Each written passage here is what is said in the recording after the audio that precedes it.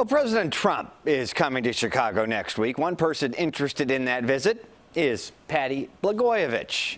After all, the president is the one person who can free her husband, the ex-governor.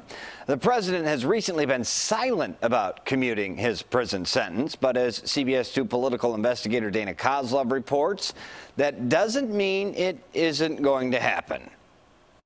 The president will be at Trump Tower Monday for a fundraiser before a speaking engagement. And while there are no plans for Patty Blagojevich to meet with him directly, a family spokesperson says efforts are ongoing to keep the commutation matter on his radar.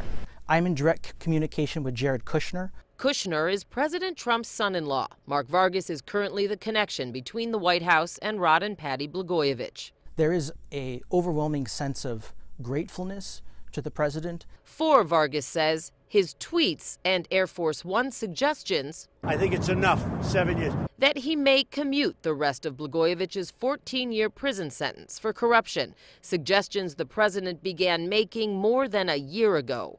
But why is he grateful, being that the president is saying something but doing nothing in that regard? Well, it's all about timing. Since May 2018, Patty Blagojevich has occasionally appeared on Fox News and only on Fox News to plead her husband's case. I think any wife who wants to see her husband come back home would go consistently on a news channel and on a network that the president watches. What about addressing the thought some people have that she's pandering to him? Well, you know, people can think what they want, but again, at the end of the day, she has been an incredible wife. Vargas says she still talks to her husband every day. He says the governor even dipped his toe back into politics last year, writing this letter to Senate Majority Leader Mitch McConnell in support of the Prison Reform First Step Act, which passed in December.